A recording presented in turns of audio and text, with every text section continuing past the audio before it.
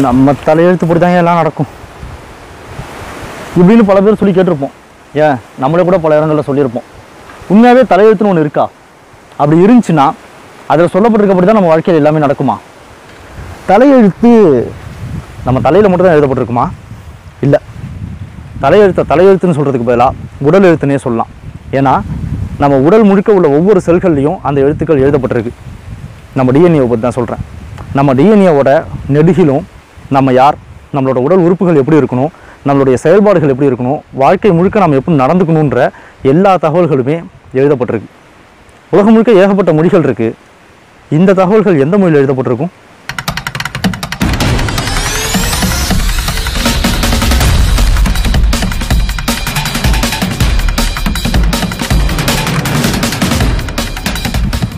உலகம் முழுக்க உள்ள எல்லா உயிர்களோட உடலுமே மனிதர்கள் உட்பட செல்களால் ஆனது.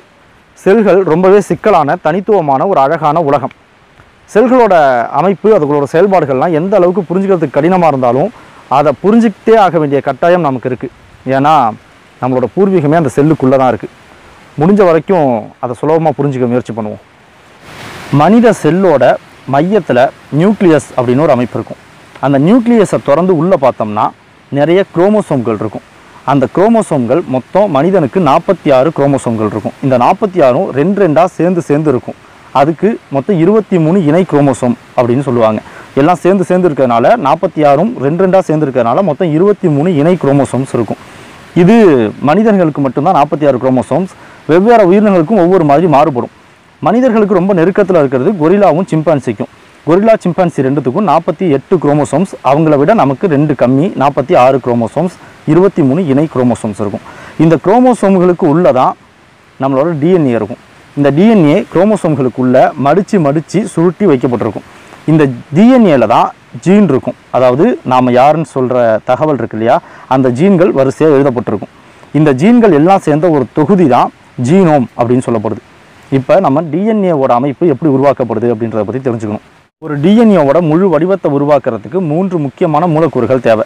அது ஃபஸ்ட்டு டிஆக்சிரிபோன்னு சொல்லப்படுற சர்க்கரை பொருள், 2வது பாஸ்பாரிக் ஆசிட்னு சொல்லப்படுற அமிலம், 3வது நைட்ரஜன் கார மூலங்கள்னு சொல்லப்படுற நைட்ரஜன் பேசஸ். இதில் இந்த நைட்ரஜன் பேசஸ் 4 வகைப்படும். அதை நம்ம அடுத்து பார்ப்போம். முதல்ல டிஎன்ஏ எப்படி இருக்குன்னா, ஒரு ஏணி, அந்த ஏணியை கற்பனை பண்ணிக்கோங்க. ஒரு ஏணியை பிடிச்சி திருகி வச்ச மாதிரியான அமைப்பில் தான் டிஎன்ஏ இருக்கும். அதை நம்ம அப்படியே பார்த்து அதோட வடிவத்தை எப்படின்னு புரிஞ்சுக்கிறது கொஞ்சம் சிரமமாக இருக்குன்றனால ஒரு முழு ஏணியையே கற்பனை பண்ணிக்கங்க. ஒரு முழு ஏணி இப்படி நேராக இருக்குது. அந்த ஏணியோட 2 பக்கத்தில் இருக்கிற கம்புகளை, அந்த 2 பக்கமும் பிடிக்கிறதுக்கு இருக்கிற கம்புகளை உருவாக்குறதுக்கு எது பயன்படுதுன்னா, டிஆக்சிரிபோன்னு சொன்ன அந்த சர்க்கரை பொருளும் 2வதாக சொன்ன பாஸ்பாரிக் ஆசிட் அப்படின்ற அந்த அமிலமும் ஒன்றோட ஒன்று கை கோர்த்த மாதிரி கோர்த்து ஒரு சங்கிலி தொடர் போன்ற அமைப்பை உருவாக்கி அது மூலமாக தான் அந்த 2 பக்கம் உள்ள ஏணி கம்புகளை உருவாக்குது. இப்போ நடுவில் உள்ள அந்த படிக்கட்டுகள் இருக்கு இல்லையா, அதை தான் 3வதாக சொன்ன அந்த நைட்ரஜன் கார மூலங்கள்ன்ற நைட்ரஜன் பேசஸ் உருவாக்குது.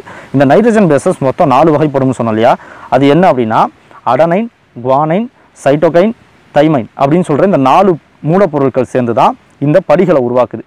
இந்த மூலப்பொருட்கள் எல்லாம் எப்படி பண்ணுன்னா, இந்த அடனைன், குவானைன், சைட்டோகைன், தைமைன் இந்த 4ம் எதிரெதிர் திசையிலிருந்து ஒன்னோட ஒன்று கை கோத்த மாதிரி, அந்த 2 கம்புகளோட எதிரெதிர் திசையிலிருந்து ஒன்னோட ஒன்று கை கோத்த மாதிரி பிடிச்சிக்கிறதுனால தான் இந்த படிகள் உருவாகுது. இதில் இன்னொரு ஆச்சரியமான விஷயத்தையும் கண்டுபிடிச்சிருக்காங்க. அடனைன் எப்போதுமே தைமைனோட மட்டும்தான் சேரும், குவானைன் எப்போதுமே சைட்டோகைனோட மட்டும்தான் சேரும் அப்படின்றத கண்டுபிடிச்சிருக்காங்க. இதை ஏஜிசிடி அப்படின்னு சொல்லுவோம். இந்த 4 மூலக்கூறுகளையும், இந்த 4 கார மூலங்களையும், நைட்ரஜன் கார மூலங்களையும், இந்த 4மே இப்படி மட்டும் தான் இணை சேரும். அதாவது ஏ டியோட மட்டும் தான் இணை சேரும், சியோட மட்டும் தான் இணை சேரும். இதுங்க இதை தவிர்த்து நம்ம எவ்வளோ தான் இதை பிரித்து திருப்பி விட்டாலும் இதுங்க இப்படி தான் சேருமே தவிர எப்பயுமே இதுங்க மாறி இணை சேராது. இதில் அடினைனும் தைமைனும் டபுள் பாண்ட் அப்படின்னு சொல்லப்படுற 2 கைகளால் ஒன்னோட ஒன்று கோர்த்து பிடிச்சிக்கும். இதை நம்ம கைகள்னு கற்பனை பண்ணிப்போம். 2 கைகளால் ஒன்னோட ஒன்று கோர்த்து பிடிச்சிக்கும். அது மூலமாக அந்த படிக்கட்டை உருவாக்கும். அதே நேரத்தில் குவானைனும் சைட்டோகைனும் 3 கைகளால் ஒன்னோட ஒன்று சேர்த்து பிடிச்சிக்கும். இதை ட்ரிபிள் பாண்ட் அப்படின்னு சொல்லுவாங்க. இப்படி இந்த ஏஜிசிடி ஒன்னோட ஒன்று எதிரெதிர் திசையிலேருந்து கையை கோர்த்து பிடிச்சிக்கிட்டு ஒவ்வொரு படிகளையும் உருவாக்கி இந்த 2 கம்புகளையும், அதாவது டிஆக்சிபோசாலையும் பாஸ்பாரிக் ஆசிடாலையும் ஆன இந்த 2 கம்புகளையும் இணைச்சி உருவாக்குற இந்த யூனிட்டுக்கு பேர் நியூக்ளியோடைட். இப்போது இந்த ஏணி படிக்கட்டில் ஏயும் டியும் சேர்ந்து ஒரு படிக்கட்டையும் ஜியும் சியும் சேர்ந்து ஒரு படிக்கட்டையும்னு வரிசையாக பல படிக்கட்டுகளை உருவாக்கிக்கிட்டே போகுது இல்லையா, இதெல்லாம் தான் கெமிக்கலாலான எழுத்துக்கள். நம்ம தலையெழுத்தை நிர்ணயம் பண்ணுறதுக்காக உருவாக்கப்படுற எழுத்துக்கள். இந்த எழுத்துக்கள் எல்லாம் சேர்ந்து உருவாக்கப்படுற வாக்கியத்துக்கு பேர் தான் ஜீன்.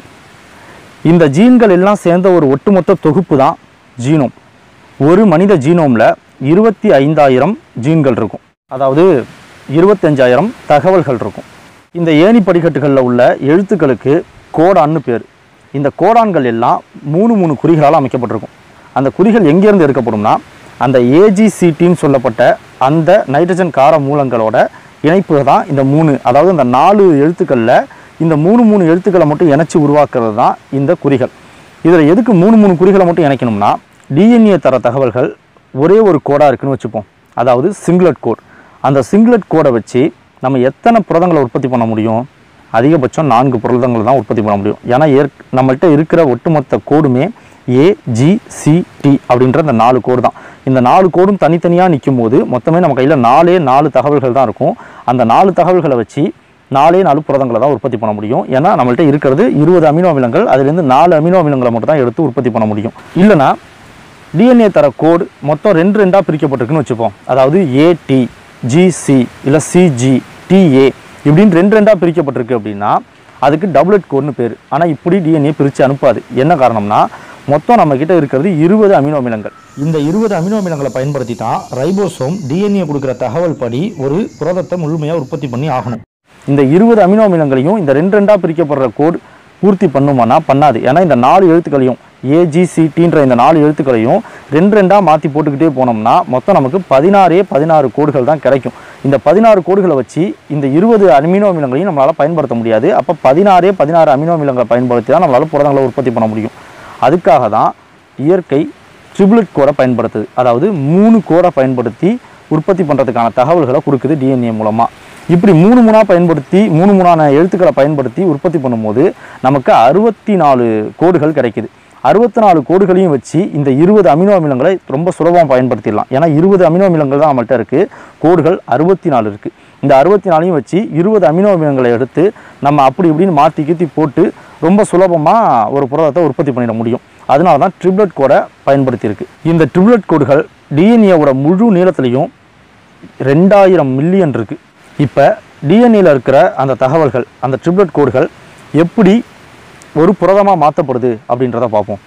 டிஎன்ஏ செல்லுக்குள்ளே இருக்கிற நியூக்ளியஸ்க்குள்ளே சிறைப்பட்டு கிடக்கு. அது வெளியில் அங்கேருந்து வர்றது சாத்தியம் இல்லாது. ஆனால் அந்த டிஎன்ஏல உள்ள தகவல்கள் வெளியில் எடுத்து கொண்டு வரப்பட்டு ரைபோசோம்கிட்ட கொடுக்கப்பட்டுச்சுன்னா தான் அதை படித்து புரதங்களை உற்பத்தி பண்ணும். அதில் என்ன தகவல்கள் இருக்கோ அதுக்கு தகுந்த புரதங்களை அது உற்பத்தி பண்ணி கொடுக்கும், தயாரித்து கொடுக்கும். இப்போ இதை செய்யறதுக்கு டிஎன்ஏ என்ன பண்ணுதுன்னா ஆர்என்ஏ அப்படின்னு ஒன்றத்தை உற்பத்தி பண்ணுது. ஆர்என்ஏவை டிஎன்ஏவோட தம்பின்னு சொல்லுவாங்க. டிஎன்ஏன்றது deoxyribo nucleic acid, ஆர்என்ஏன்றது ribo nucleic acid. டிஎன்ஏக்கும் ஆர்என்ஏக்கும் உள்ள வித்தியாசம் என்னென்னா, டிஎன்ஏ 2 பக்கமும் இழைகளை கொண்டது, அதாவது அந்த ஏணியோட 2 பக்க கம்புகள். ஆனால் ஆர்என்ஏ ஒரு பக்கம் மட்டுமே கம்பை கொண்டது, ஒரு இழை மட்டுமே கொண்டது.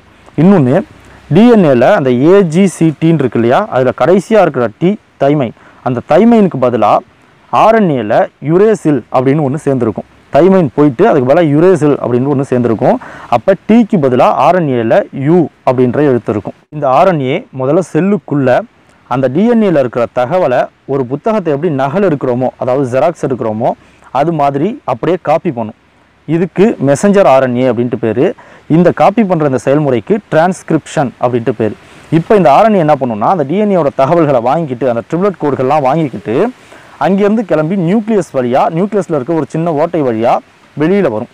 வெளில வந்து செல்லோட சைட்டோபிளாசம் பகுதியை அடைஞ்சி அந்த தகவல்களை ரைபோசோம்கிட்ட கொடுக்கும். இப்போ இந்த ரைபோசோம் என்ன பண்ணுன்னா, அந்த தகவல்களை வாங்கி படித்து பார்க்கும். படித்து பார்த்துட்டு இன்னொரு வகையான ஆர்என்ஏவோட துணையை நாடும். அந்த ஆர்என்ஏவுக்கு டிரான்ஸ்ஃபர் ஆர்என்ஏ அப்படின்ட்டு பேர். முதல்ல இந்த தகவல்களை கொண்டு வந்து கொடுத்த ஆர்என்ஏ மெசஞ்சர் ஆர்என்ஏ, ஏன்னா மெசேஜை கொண்டு வந்து சேர்த்ததுனால. அதுக்கப்புறம் டிரான்ஸ்ஃபர் ஆர்என்ஏன்றது என்ன பண்ணுன்னா, இந்த ரைபோசோம் வாங்கி படித்த இந்த தகவல்கள் படி அங்கே இருக்கிற சைட்டோபிளாசம் பகுதியில் இருக்கிற அந்த 20 அமினோ அமிலங்கள் இருக்கு இல்லையா, அதெல்லாம் ஒவ்வொன்றா பொறுக்கி எடுத்துகிட்டு வந்து இந்த தகவல்கள் படி அதை ஒன்று சேர்த்து ஒரு முத்து மாலை மாதிரி கோர்க்க ஆரம்பிக்கும். அப்படி கோர்த்து கொஞ்சம் கொஞ்சமாக கொண்டு வந்து ஒரு புரதத்தை முழுமையாக உற்பத்தி பண்ண ஆரம்பிக்கும். இப்படி இது கோக்கும் போது டிஎன்ஏவோட கொண்டு வந்த தகவல்கள்லேயே எந்த இடத்துலேருந்து கோக்க ஆரம்பிக்கணும், எந்த இடத்துல அதை முடிக்கணும் அப்படின்ற தகவல் வரைக்கும் அதில் இருக்கும். இப்படி டிரான்ஸ்ஃபர் ஆர்என்ஏவோட உதவியோட இந்த ரைபோசோம் இந்த புரதங்களை உற்பத்தி பண்ணுறதுக்கு, அதாவது டிஎன்ஏவில் இருக்கிற அந்த ட்ரிப்ளெட் கோடை புரதங்களாக மாற்றுறதுக்கு டிரான்ஸ்லேஷன் அப்படின்ட்டு பேர். அதாவது ஒரு புத்தகத்தை நம்ம எப்படி வேறு மொழியிலேருந்து நம்ம மொழிக்கு டிரான்ஸ்லேட் பண்ணுவோமோ அந்த மாதிரி இப்படி தான் ஒரு புரதம் உற்பத்தி பண்ணப்படுது. நம்மளோட ஒட்டுமொத்த உடம்புமே இந்த மாதிரியான புரதங்களால் ஆனது தான். நாம் எப்படி நடக்கணும், நாம் எப்படி எந்த செயல்முறையும் செய்யணும் அப்படின்ற ஒட்டுமொத்த தகவல்களும் இந்த புரதங்களுக்குள்ளே தான், அந்த டிஎன்ஏக்குள்ளே தான் பத்திரமாக பாதுகாத்து வைக்கப்பட்டிருக்கு. நம்மளோட டிஎன்ஏ கூட ஒரு புரதம் தான். நியூக்ளியோ புரதம்னு சொல்லப்படுற மூலக்கூறால் உருவானது தான் நம்மளோட டிஎன்ஏவே. நாம் எல்லாருமே புரதங்களோட ஒரு ஒட்டுமொத்தமான கூட்டு அமைப்பு தான். இந்த உலகம் முழுக்க உள்ள எல்லா உயிர்கள்லையுமே இந்த செயல்பாடு கிட்டத்தட்ட இதே முறையில் தான் நடக்குது. நீங்கள் யாரும் உயர்ந்தவங்களும் இல்லை, தாழ்ந்தவங்களும் இல்லை.